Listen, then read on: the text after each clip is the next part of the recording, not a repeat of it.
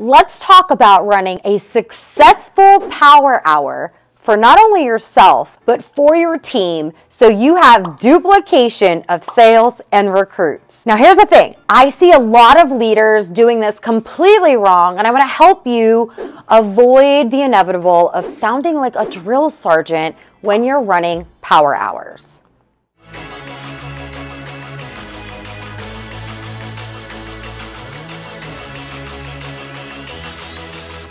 First of all, we need to keep in mind that people are busy. Like, I'm a busy mom. I have a 3-year-old, I have a 12-year-old, I have a brand new puppy who likes to poop and pee everywhere. And I don't want to sit on a power hour getting trained. I want to get to work. I want to move my business forward before I literally have to do the laundry, cook dinner, go take my kids to dance, and make sure I'm in the school pickup line for like an hour and a half. Can everybody else relate to that? So let's lead your team to success with successful power hours that get them into action. Let's first start with what I want you to avoid. I want you to avoid being a drill sergeant. And the reason I say this is because I want to say this from a place of love.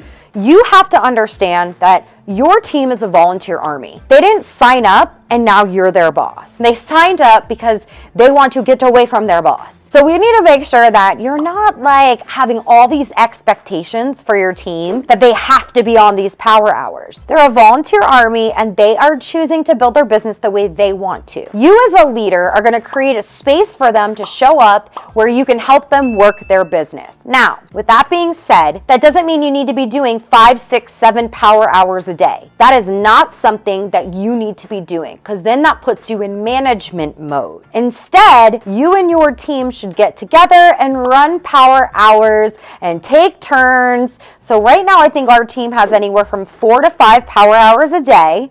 I commit to 1 a week, and other leaders are committing to others a week. And when I say leaders, by the way, just somebody who raises their hand and wants to run one of the power hours, not just rank. Something else I love to do is I love to have inside of the Facebook group a calendar of here's the actual times and days of the power hours, and here's the Zoom ID so people can just pop on at any time. I also text this out once a week to my whole team, and I email it all out, and I drop it into our team chats as well. Look, you're not gonna be perfect at this. In fact, you probably are gonna suck, and that's totally okay. Practice makes perfect. And don't worry if no one's showing up. You need to keep showing up, because when you create this space, people will eventually come. I promise you. Build it, and they will come. Something else I like to do is I like to take action on these power hours in 15-minute increments. Why do I say that? Because I am like ADD over here, and so if I have to send out the same message for 1 hour straight, I'm gonna be completely bored. So what I love to do is I like to have a DMO that I'm gonna do each 15 minutes. I set a timer, I put some music on,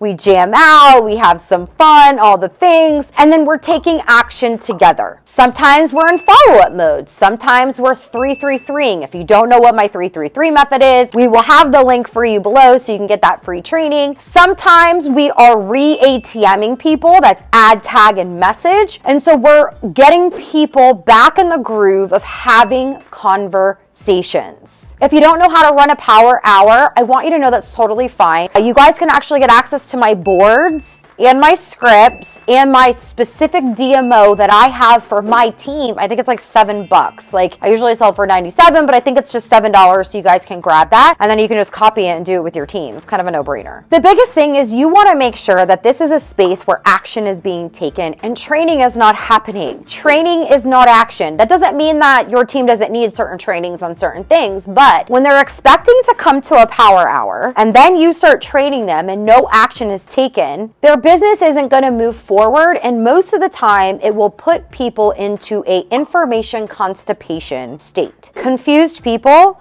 do nothing. And I want you to think about the newest person that comes in. The newest person that comes in doesn't understand where the ATM group is, doesn't understand what videos to use, doesn't understand the simple things. And so these power hours are a great way to start implementing all the DMOs and daily method of operations and actions that we take on a daily basis to move our business forward. So the last thing I will say is this: avoid getting way too advanced inside of these power hours. Every time you do a power hour, I guarantee you there are going to be new people that have just joined the business that show up to these power hours. If they feel like, oh my gosh, I have no idea what's being talked about, I feel like this is way over my head, you will lose people because their confidence will go to zero. So keep it super simple. KISS. K-I-S-S. Keep it super simple. I hope this was helpful. Don't forget to subscribe. Share this with your team members so they can start running some successful power hours. And as always, leave a comment below. Let me know, was this helpful? And what would you like to see the next blog episode or podcast episode